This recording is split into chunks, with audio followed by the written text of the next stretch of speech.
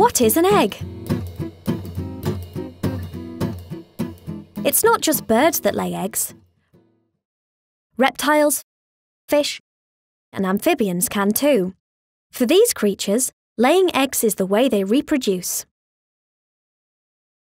An egg is always laid by the female. Some eggs will be fertilised by a male and will hatch into a baby animal or bird. But lots of eggs aren't fertilised, which means a baby animal won't develop. These eggs are the ones we can cook and eat for breakfast or dinner. Most of the eggs that we eat come from chickens. But we also eat other kinds of eggs too, such as quail, duck, goose, and ostrich eggs.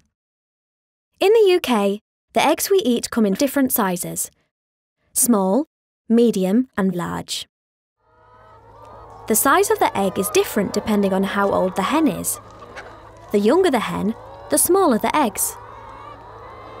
Eggs also come in lots of different colours, from brown to white to blue to copper. The egg and the hen are most often the same colour.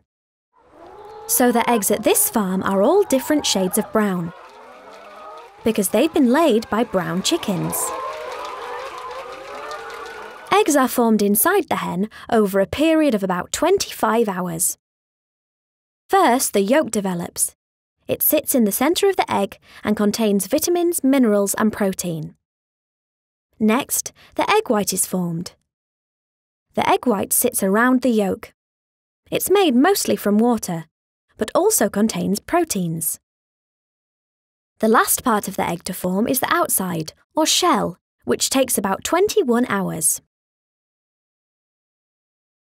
The eggshell is made from a material called calcium carbonate, and its job is to protect the yolk inside. On this farm, the hens lay an egg every 27 hours, which means that one hen can lay a whopping 300 eggs every year.